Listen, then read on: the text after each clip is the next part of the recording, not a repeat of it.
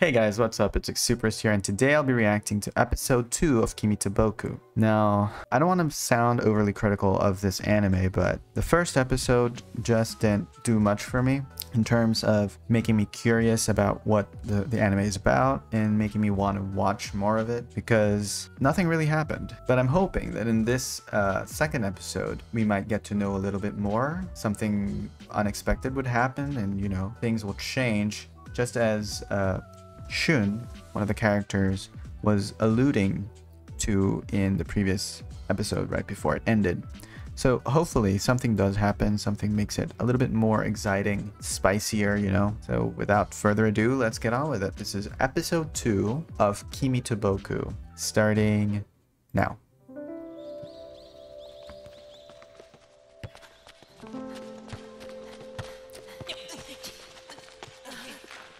His hair looks a lot nicer when it's tied up, because at the very least, you know, he can kind of look like a guy.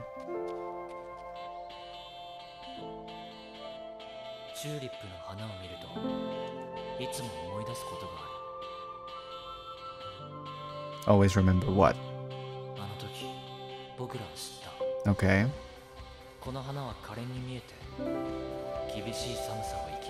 Okay. Tulips have the strength to endure harsh winters. Now, I'm not exactly sure what that's supposed to mean.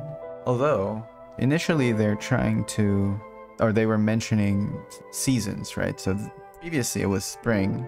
This time it's winter. So I'm not sure if that has anything to do with the plot or the characters interact with each other, whether that's some kind of symbolism or just the experiences that they've had, probably. Anyway, I kind of like the opening song. Well, not as much. It doesn't make you excited, but it does make you feel a bit nostalgic because it's pretty much reminiscent of the early, no, not really early, but late 2000s, early 2010s kind of songs, kind of alternative rock songs, and I like, you know, alt rock.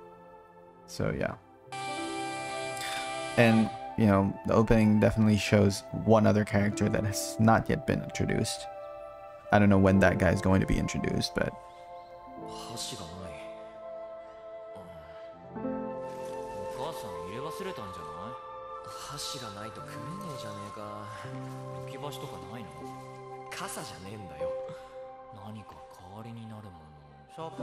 oh no.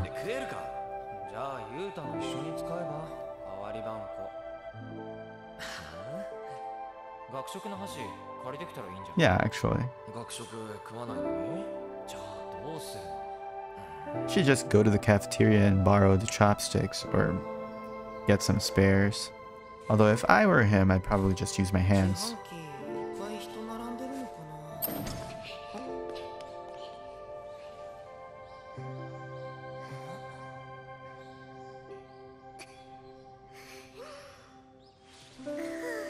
Oh, okay. She's injured.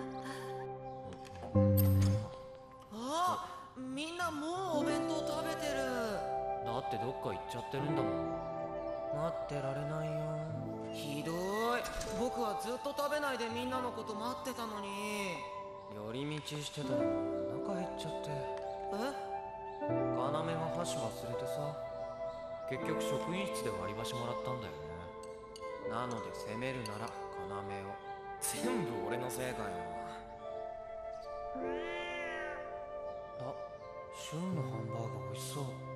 ちょっとちょうだいよ。ダメです。ダメですってあなた。そんなハンバーグみたいなほっぺして。旬がご立腹じゃねえか。なんか献上しろよ。機嫌直んねえぞ。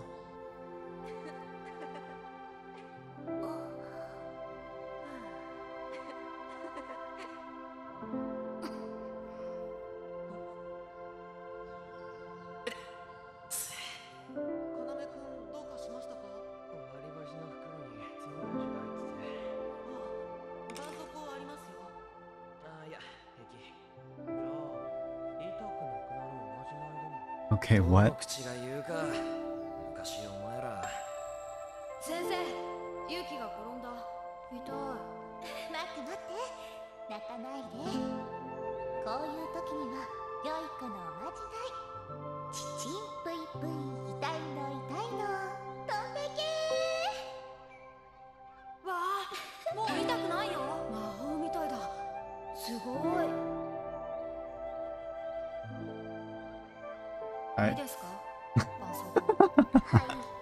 世の中は気を使うことが多くて、要は香織先生絡みのことはよーく覚えてる。どうしたの？シュン。なんか僕の下駄箱に。なんだなんだ、初ラブレターか？あ、いえ、おみくじなんですけど。おみくじ？色気ねえな。開けてみれば？うん。 Oh my gosh, what? 振り回される方が北西からな。だいたい誰がやったかも見当つかね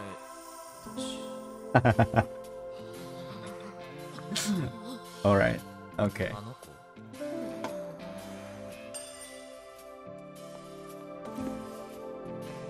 これ読んでみたかったんですよね。 What in the world?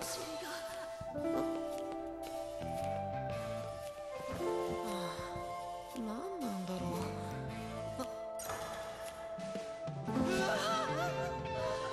シュン。シュン。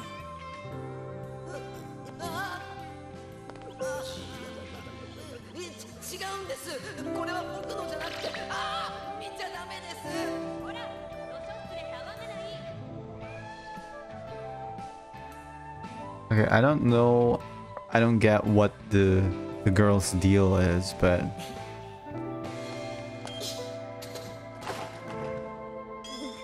why is she messing with him? シュン、コーヒー苦手じゃなかったっけ？それは災難な。もう3日もこんなことが続いてて、今日も水飲んでたら蛇口思い切りひねられて。かなめくん。言ったそばから腕ましか。大丈夫だシュン。あの仕掛けは見え見えだ。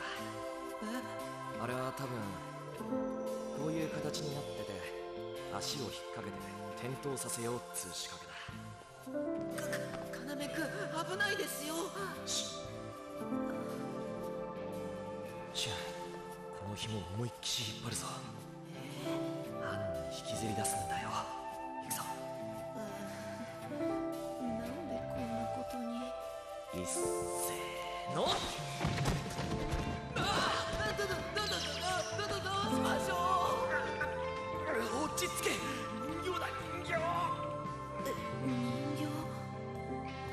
本当だ。こんな。待て。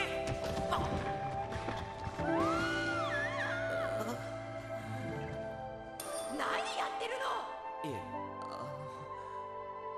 なんで俺まで人生一人に振り回されなくちゃいけねえんだよ。かなめくん、ゆうきうわっ、来た。おい、こっち来んなよ。お前と関わると今ろくなことねえんだから。くん。そんな。もう、あいつだ。捕まえろ、ユキ。なんで俺。っていうか命令しないでよ。シュンのためだ。後で漫画買ってやる。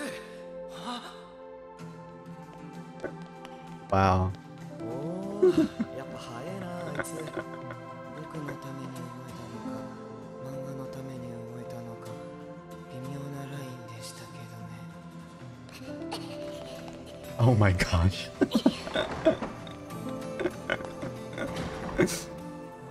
Oh my gosh. Okay. That was slightly funny. なんで気分悪くなってんだよおめえは。ゆうきくん、女性特有の化粧や香水の匂いに酔っちゃうらしいです。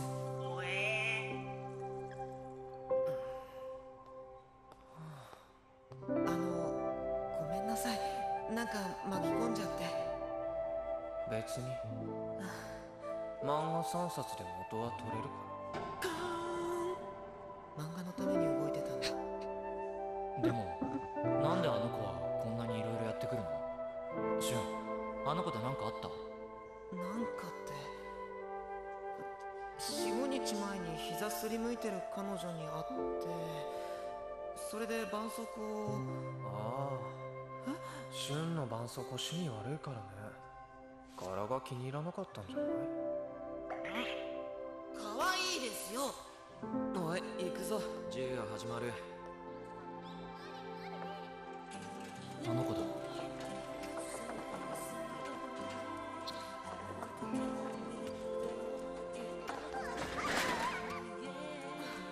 丈夫？一人じゃ無理だよ。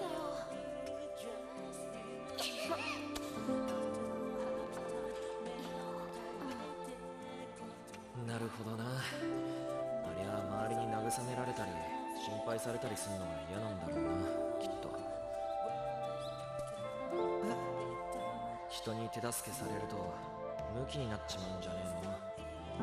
一人でも大丈夫だって。何してたの？チューリップ見てました。僕、昔チューリップは冬もへっちゃらって知らなくて、幼稚園のチューリップの鉢に積もった雪を大慌てで抜けようとしたことあるんです。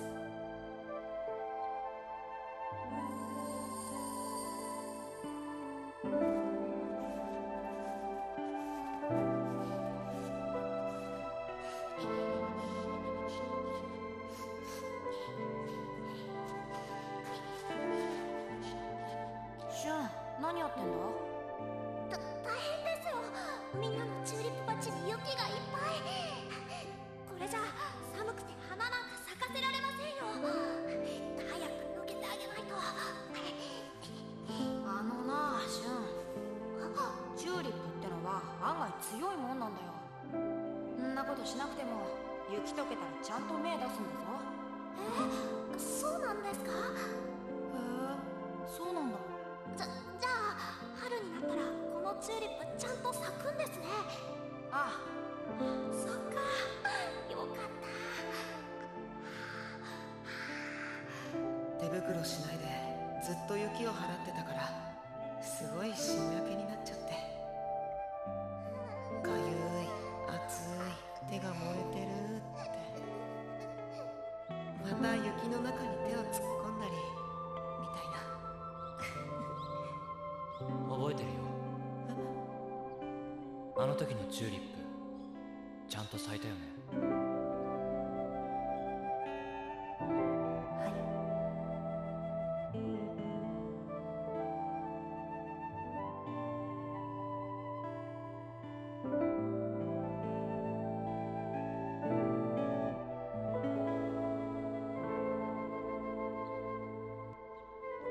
おーい、 Is that like a metaphor for the girl? 行くぞ、今夜。あ、はーい。俺は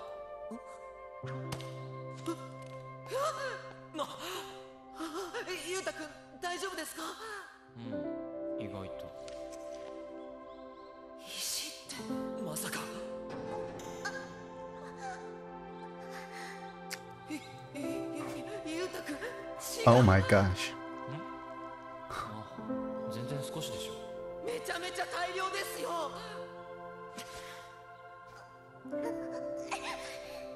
シュン、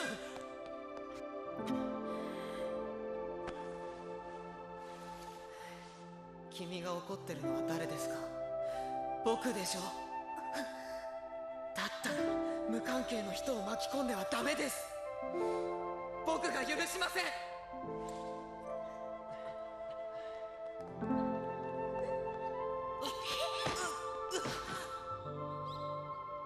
悪かったわよ。当てるつもりじゃなかった。脅かそうとしただけよ。あんたが悪いんじゃない。なんであの時追ってきたの。いらないのよ、あんなの。一番頭くる。感謝されるとでも思ったの。自分でどうにかできる。バカにしないで。そんなつもり。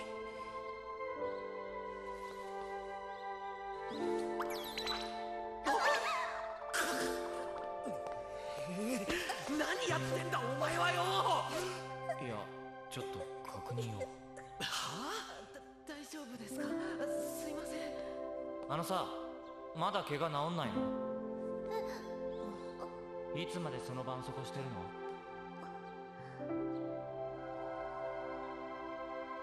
の？嬉しかったんじゃないの？本当は。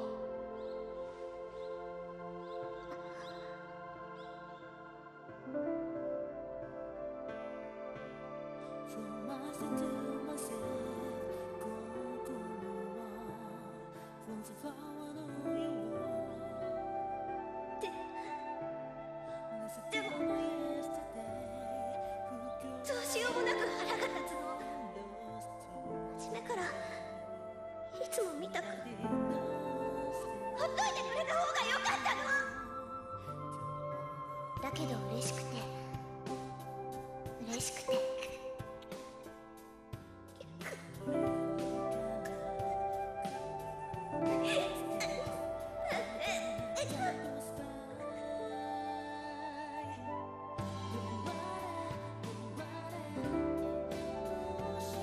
でもこの人が追いかけるのは私だけじゃない。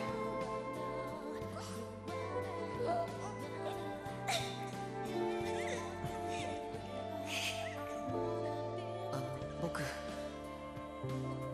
あの時はそんなに余計なことだなんて考えもしなくておせっかいでしたよね。ごめんなさい。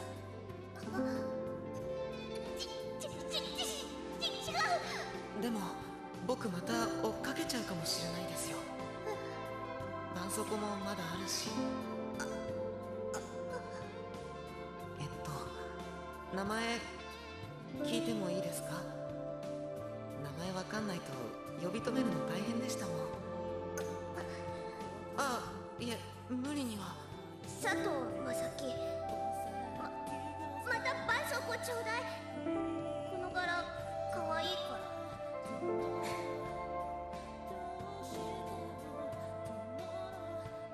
なんだったんだここ数日の騒動はよ。Yeah, exactly. 今日まで食らったっつうのに。まだ根に持ってんの？だってさ、なあ言うと他にもいっぱい可愛いのありますよ。そう。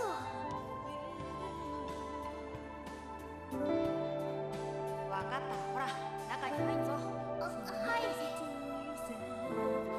うわ、冷て。お前手袋してねえじゃん。だって急いでて。大丈夫。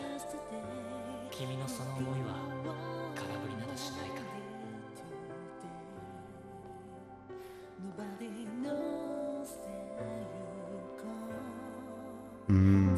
Okay.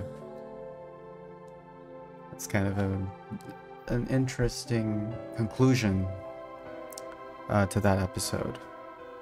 So, okay. At the very least, with this episode, we got to have something happen, right? We have another character, and even though it started off on the wrong foot, it sort of ended on a good note. Plus, I guess the title of the episode really kind of directed what was going to happen, or what the whole episode meant. So yeah, I think it's fine. I think it's generally just slice of life, a little bit of comedy sprinkled here and there, Not much romance. That's a little bit of a bummer for me, because I was hoping that there was going to be a little bit more, that this was going to be mainly romance, right? But it's not. It's slice of life comedy. So so far I think it's okay. It's proceeding smoothly, but we don't really have a particular destination. So I don't know, it's just, you just continue going to the next, till the end of the season, because this one has 2 seasons. So yeah, a little bit of stuff happened. Some conflict there. It wasn't really that dramatic. It was just a bit confusing for both Shun and the other guys and us, the audience, because what was that all about? Why would you hate someone for trying to help you? There has to be some kind of backstory to that. I'm not sure if we're going to delve deeper into it in the next few episodes, but there's probably some kind of encounter that she's had in the past, or maybe some kind of traumatic event that caused her to want to push people away. People who actually are concerned, or people who want to help. Not sure if she's going to be factoring into the next few episodes, if she's going to become friends with the crew, if she'll start hanging out with them. But okay, at the very least, having another person in the friend group would add a little bit of variety, perhaps. And it's going to be a girl, because right now it's just the 4 guys. We get to see a little bit of Yuta as well, right? Anyway, so that's episode 2. Thank you guys for watching, and see you in the next one.